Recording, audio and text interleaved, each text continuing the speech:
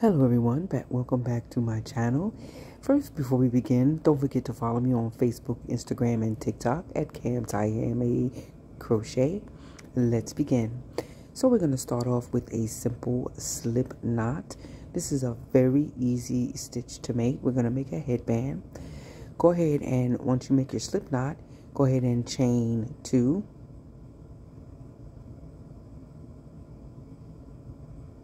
And then once you've chained 2, go ahead and skip that first stitch and go into your next stitch with 2 single crochets. There's 1 and 2. So now once you've made your 2 single crochets, you're going to chain 1 and turn your work. Now we're going to continue on, and this time we're going to go into the back loop of your stitches. If you do not know how to make a single crochet in the back loop, I do have a tutorial that you can check out for beginners. So in your first stitch, you're going to put 2 single crochets into the back loop. And then into your next single crochet, you'll place another 2 single crochets into the back loop. We're now increasing, that is why we're adding an extra single crochet into that stitch.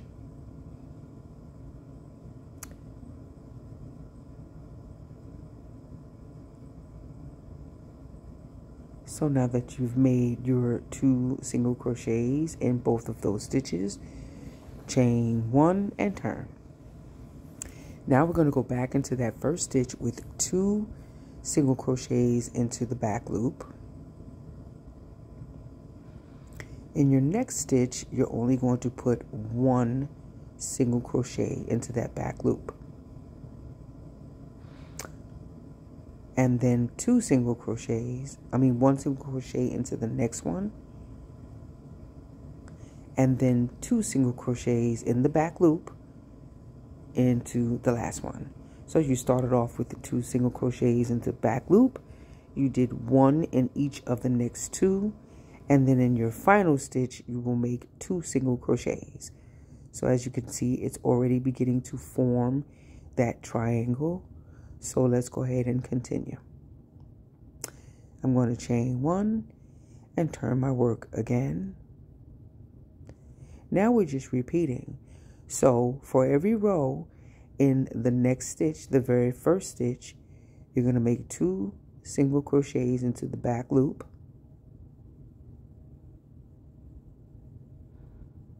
And for the stitches in between, you will make 1 single crochet into that back loop. So there's 1. Move on to your next stitch, make another single crochet in the back loop. Move on to the next stitch, make 1 single crochet in the back loop. And into the next stitch, 1 single crochet in the back loop. And in that last stitch, you will put 2 single crochets into the back loop. Again, we are increasing on each end. So your first end will have 2 single crochets, and you will end with 2 single crochets in the back loop. Chain 1 and turn your work. So that is what your pattern is as you go up further. You can make this as wide as you want to. It's completely up to you.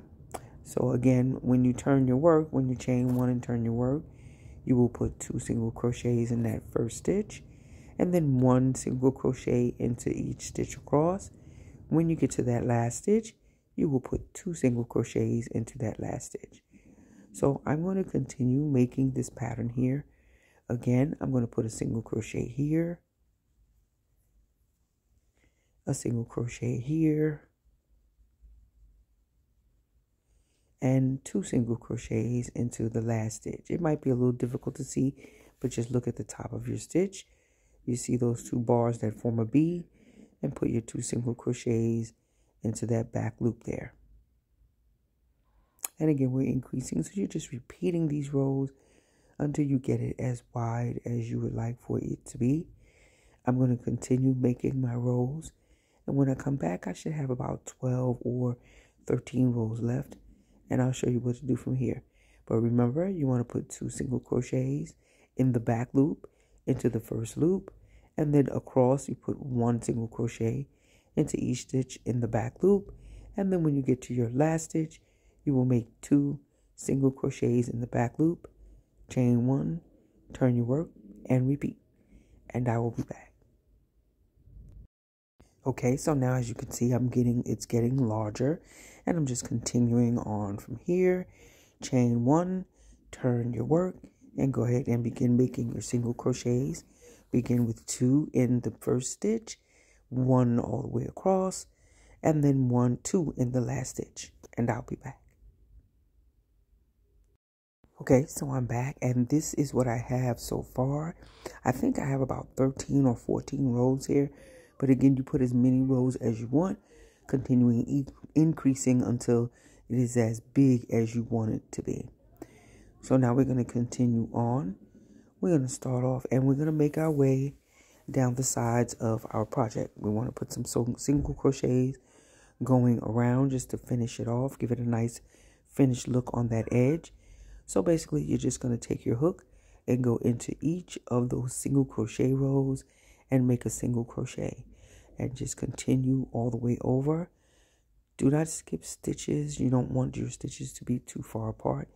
You want them to come together. So continue on making these single crochets going down the side of this headband.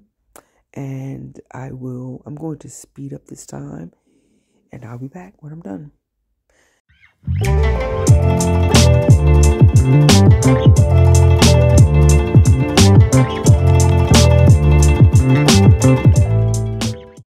Okay, so I am back, and now I am at the bottom, technically what is the bottom of your scarf. I'm going to go right into this center chain here, this center stitch with 3 single crochets. And then I'll just continue working my way down the other side of this scarf. So just go ahead and continue doing that, making your single crochets all the way around. You're going to go into each of these single crochet rows on the side and make your single crochet. Remember, don't skip any stitches. Just go into each row with a single crochet, and I'll be back. Okay, so we are at the corner of this scarf. Now, when you get to the corner, for each corner, you want to put 3 single crochets into that corner.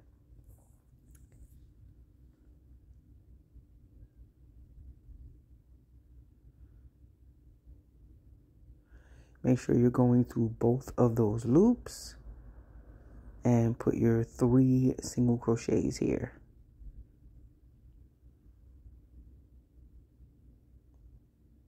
This is 2. For whatever reason, I was having a really hard time with this, and the stitches aren't tight. And this is 3.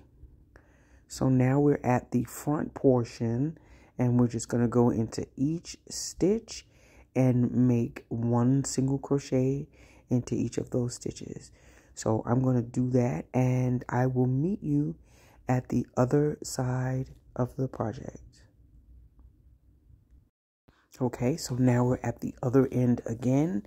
And again, you will see those 3 single crochets go into that middle single crochet of that 3 clusters and make 3 single crochets into that same stitch. We want to do this because we don't want our project to fold in or to begin to curl. So now I'm just going to go up the other side, and I'll meet you at the beginning again. Okay, so now I am back at the beginning, and those are the 3 single crochets we see here that we did in the previous row. So I'm making my single crochet into that first one, and into that middle single crochet, I'm going to make 3 single crochets. That's 1, 2, 3. Now just continue on making your way over and I'll be back. So now we're at the other end, back to another corner, and we're at those 3 double crochets.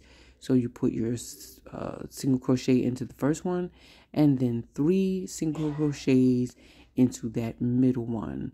This is the 3 clusters that you make in one stitch when you get to the corner. When you get to that middle cluster, the second single crochet of that 3 cluster, you're going to make 3 single crochets into that middle stitch. Now just keep making your way across with some single crochets and I'll be back. Okay, so now we're back at the very first corner. I'm going to go into this next single crochet with 1 single crochet and I'm going to chain 4. Once you have chained 4, go ahead and skip 3 stitches, and in your 4th stitch, make a single crochet and then chain 4 again. So now we're just adding some nice edging on here. Once you've made your 4 chains, go ahead and skip 3 stitches, and in the 4th stitch, make a single crochet and chain 4. So that's for the pattern. That's the pattern for this section right here. Go ahead and continue on. When you make your single crochet, chain 4 and then skip 3 stitches. And so I'm going to keep going until I get to the other end and I will see you there.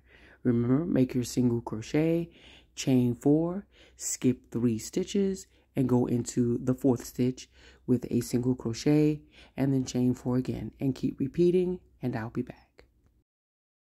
Okay, so now we're at the end of the row and we're going to round that corner.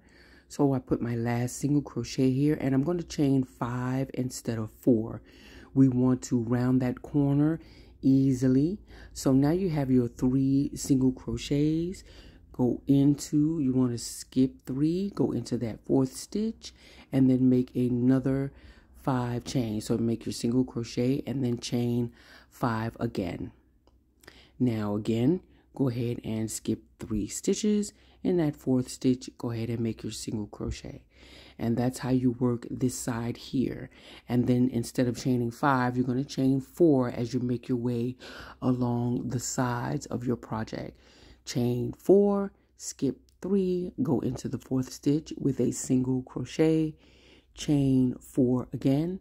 When you get closer to the end, I will be back, or rather when I get closer to the end, I will be back. So I'm going to make my chain 4, skip 3, in the 4th stitch, make your single crochet and then chain 4 and I'll be back. Okay, so we're at the corner again. Go ahead and chain 5, skip 3 single crochets. In that 4th one, make a single crochet, chain 5 again, and just keep making your way around just like you did on the other corner. So when you make your single crochet, now we're going into the next row again. So make your 5 chains and go right in the middle of that next stitch there, that center, that hole there, and make a single crochet. And then chain 4, 2, 3, 4, and then go into the next section, those 4 chains right into that section there with a single crochet. And you're just going to keep repeating, doing that all the way across. You can do these as many rows as you want to. I just want to make sure that you see what it is I'm doing here. And then again, I chain 4 and go right into that next chain from the previous row with a single crochet and chain 4. And just keep doing this across, and I will meet you back at the beginning. Okay, so I'm going to stop for a moment and show you where I am. I'm now at that corner again. So now again, this time when we go into this stitch with a single crochet, we're going to chain 5 again so that we can round that corner without it curling in. So go ahead and make your 4 chains. Go into that stitch with a single crochet. And then chain 5, 3, 4, 5, and then go right into that next single crochet with another single crochet. So when you get right to that tip there, instead of going into the next chain with a single crochet, we're going to put a single crochet right here in this stitch here before we get to the chain stitch. So put a single crochet here, and then go ahead and chain 5.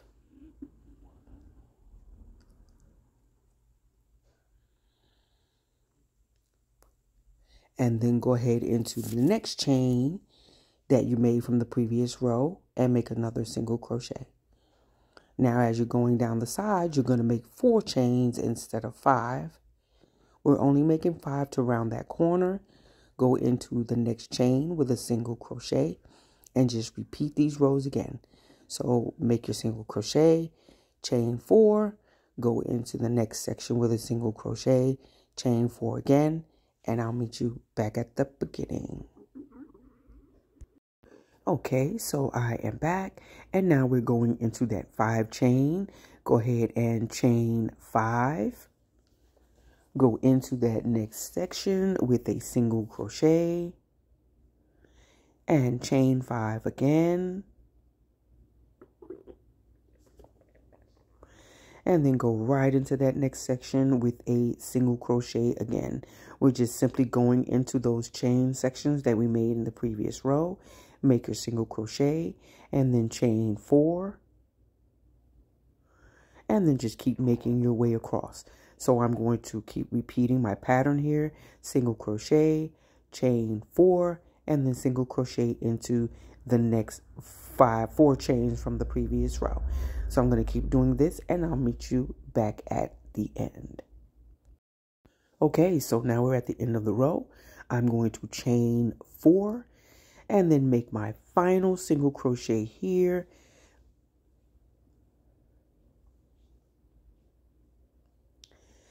And then continue and make your slip stitch into this last single crochet here.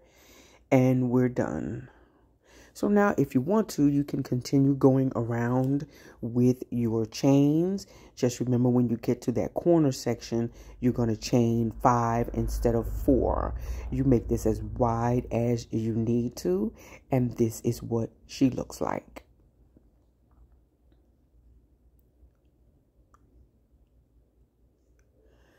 All of those single crochets in the back loop, and then we came around with some single crochets and a lot of chaining. I think it looks really, really cute. So let's go ahead and continue on making our ties. So you can tie this around your head. It's a pretty simple step to make, and I'll be back. Okay, so now I'm going to go ahead and cut this excess yarn off so that we can start sewing in our excess here.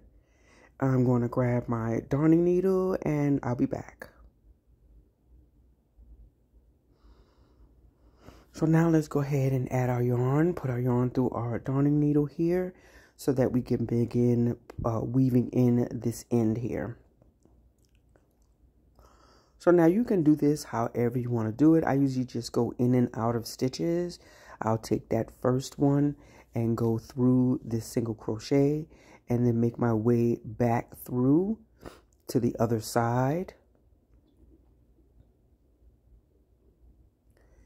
And I'm just going to take and weave in my ends here, and I will be back so that we can continue.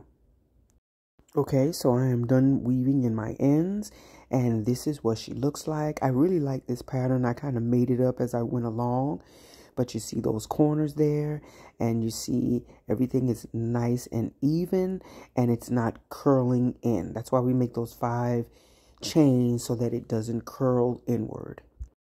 Okay, so now I am making my strands for the end so you can make your ties. And I'm just going to chain about 20. I think I did 20 chains. You don't really have to make it that long because you're going to have 2 ends on here. So just make the chain as long as you want to. I think I did about 30 chains. I can't remember, but again, you make it as long as you need to. It doesn't have to be extremely long, just long enough so that you can tie it in the back and still be comfortable. So I'm going to keep making my chains and I will be back. Okay, so I'm done with my chain. You can make it longer if you want to, or add some single crochets to the row, but I'm just going to tie off here, and then I'm going to go ahead and make my other strand. Just make sure that when you make your strand that you make it long enough so you can weave it in. So I have this single crochet right here on the side of my work, and this is where I'm going to put my tie. So just go ahead and put your yarn through your darning needle.